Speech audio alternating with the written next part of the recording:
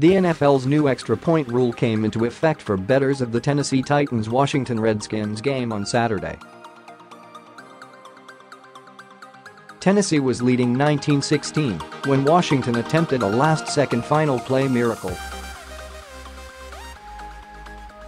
Josh Johnson's heave was intercepted by Malcolm Butler, who returned the pass 56 yards for a touchdown. The touchdown made the score 25-16, putting Tennessee up by 9. In previous seasons, the Titans would have had to attempt an extra point, even though there was no time left, and such a play would not have affected the outcome. Had they kicked an extra point and made it, they would have won 26-16.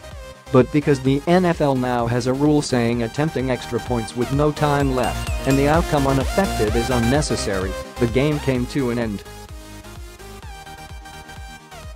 The initial betting line for the game was Tennessee favored by 10 points.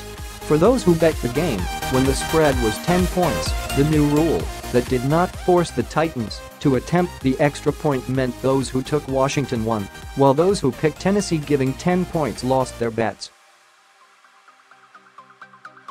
Otherwise, an extra point could have resulted in a push. That's not all. The touchdown by Butler sent the game over the over-under total line.